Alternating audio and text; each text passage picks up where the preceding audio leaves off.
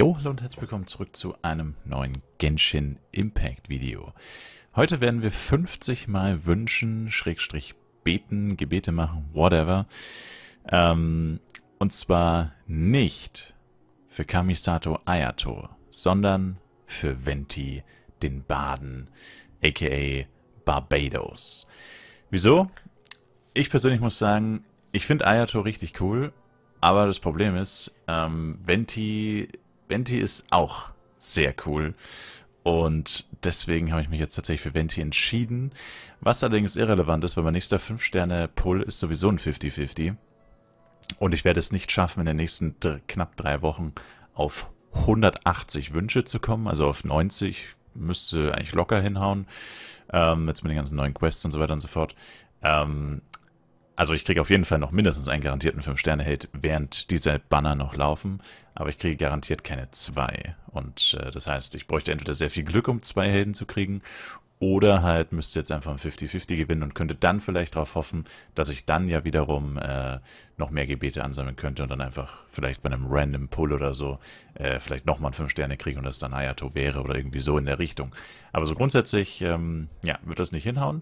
Und wir haben jetzt wie gesagt 50 Gebete und ich werde alles jetzt in Ventis Banner stecken und hoffe, dass wir ihn kriegen, weil ich denke schon, dass er mein Team oder meine Teams extrem verstärken würde, vor allem für den gewundenen Abgrund.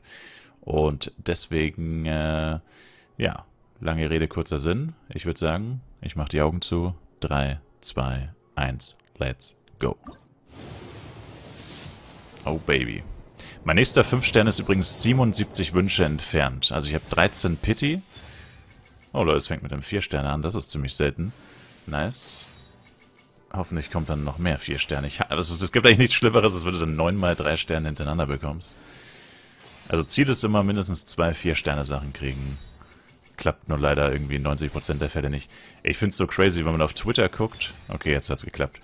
Wenn ich mir auf Twitter, also wenn Genshin Impact auf Twitter postet, ja, neue Banner, bla bla bla, dann posten die Leute ja immer Screenshots von ihren Pulls.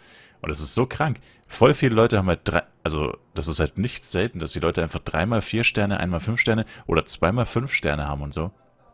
Ich hatte halt noch nie 2 mal 5 Sterne und ich hatte auch nur ein einziges Mal 3, 4 Sterne. Also ich habe keine Ahnung, wie die Leute das machen. Also gibt es halt tonnenweise Screenshots, wo das so ist. Augen sind zu, by the way. Also ich check's nicht, also keine Ahnung.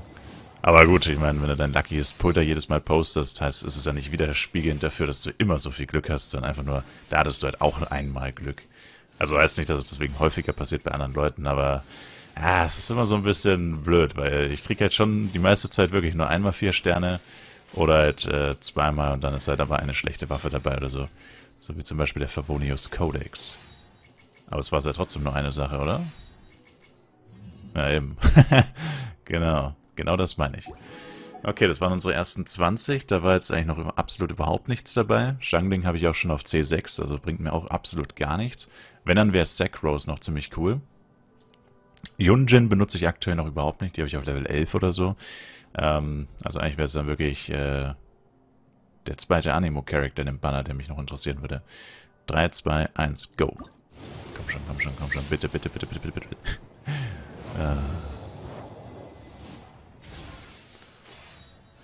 Okay.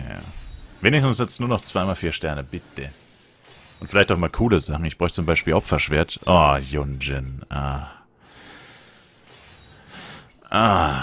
Schade. Oh no. No. Wieder nur 1 mal 4 Sterne. Das ist genau das, was ich meine. Okay, 3, 2, 1, go. Komm schon, bitte. Bitte. Vor allem bei nicht garantierten 5-Sterne-Puls, da hofft man eigentlich immer, dass sie früher kommen, weil dann kann man früher wieder anfangen, für den garantierten 5-Sterne-Banner-Charakter zu sparen. Fischl. Weil die ist ja nicht mal in dem Banner. Oh Mann, Alter. Und ich habe sie auch schon auf C6. Aber die ist nicht mal in dem Banner drin. Are you kidding me? Ey, wie kann man so viel Pech haben? Komm schon. No. What? Alter. Es ist nicht mal in dem Banner drin. What? Alter, das kann nicht wahr sein.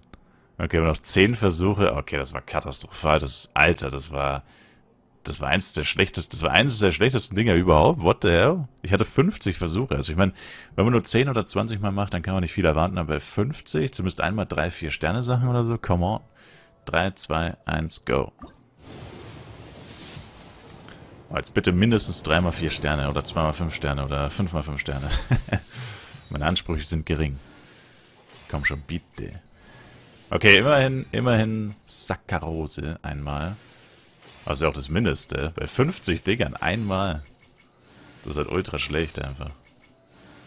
Uff, komm schon. Ey, das ist doch nicht dein Ernst. Nein! Alter, what? Hatten wir jetzt zweimal... Hatten wir einmal oder zweimal 2 4-Sterne-Sachen? Boah, war das schlecht. Alter Schwede.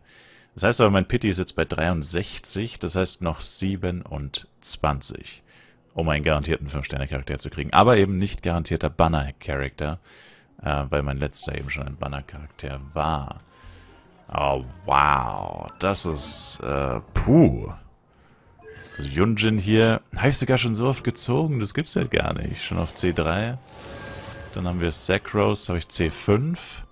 Die Stufe der Fähigkeit, verbotene Windseenschaffung um 3. Was wäre das? C6. Den jeweiligen Elementarschaden aller Truppenmitglieder bei der Elementarumwandlung von verbotene... Wow. Das ist ihre Ultimate, oder? Müsste es sein, ne? Wow. Ja. Wow, das wäre heftig gewesen. Natürlich kriege ich das wieder nicht, das ist so unglaublich. Und Jungling und Fischl hatte ich ja wie gesagt schon auf C6, da ist es eh immer komplett irrelevant. Ich meine, Sternglanz ist nicht schlecht, also davon mal abgesehen. Müsste jetzt auch schon wieder über 20 haben wahrscheinlich. 24, genau. Aber, ja, ich meine, die meisten Charakter, die hier reinkommen, ich meine, man kann sie eh nur einmal kaufen. Und meistens sind es halt Charakter, die man nicht unbedingt haben will. Wie zum Beispiel Ningguang. Nichts gegen Ningguang, aber alles gegen Ningguang. Kappa. Ja, schade. Echt schade. Also, ich meine, ja, wie gesagt, kein garantierter 5-Sterne-Pull. Deswegen sollte man nicht damit rechnen. Aber bei 50, ich finde halt, man kann zumindest damit rechnen, dass man zumindest einmal irgendwie bei 4 Sternen ein bisschen reinlackt. Und zumindest die Sachen kriegt, die man halt wirklich haben will. Aber das ist halt irgendwie auch meistens nicht der Fall, leider. Na gut, aber das Ganze geht dann noch knapp 3 Wochen, also es wird nicht das letzte Gebet sein während der Aktion. Nur werde ich jetzt wahrscheinlich die komplette restliche Aktion Urgestein farmen und dann alle Pulls wahrscheinlich am Ende der Aktion machen, was ja auch Sinn macht, denke ich. Und sehr viel schneller werde ich die 27 auch nicht vollständig zusammen haben, weil das wird natürlich ein bisschen dauern. Und damit danke ich euch fürs Zuschauen, würde mich selber ein Like und ein Abo von euch freuen. Bis zum nächsten Mal. Ciao, ciao.